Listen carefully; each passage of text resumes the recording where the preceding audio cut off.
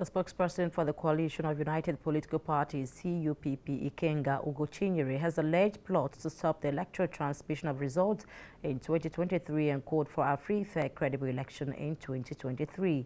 Mr. Ikenga raised the alarm during a joint press conference in collaboration with civil society organization.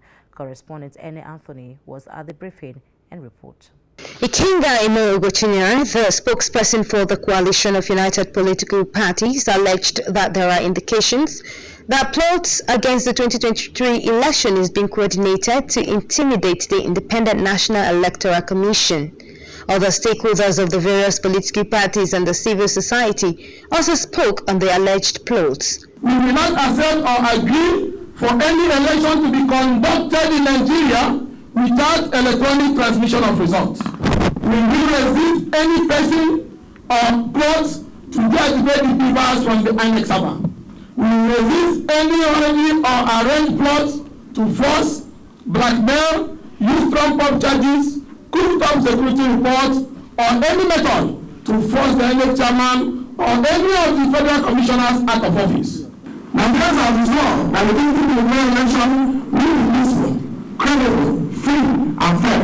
And for that to happen, Labour Party will insist on the use of beavers for accreditation.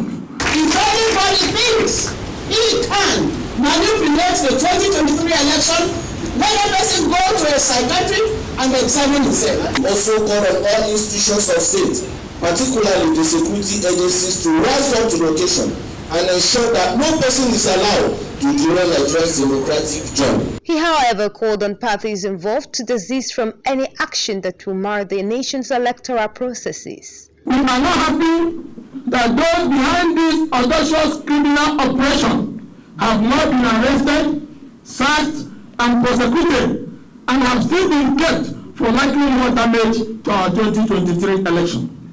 We therefore call for investigation, arrest, and trial of those who are involved in the compromise of the voter registration called Omuamagic, and for INEC to make its internal report public and redeploy the staffs responsible as a way to rebuild confidence. The group warned that any further actions in the direction will be a direct challenge to Nigerian voters and the entire political parties.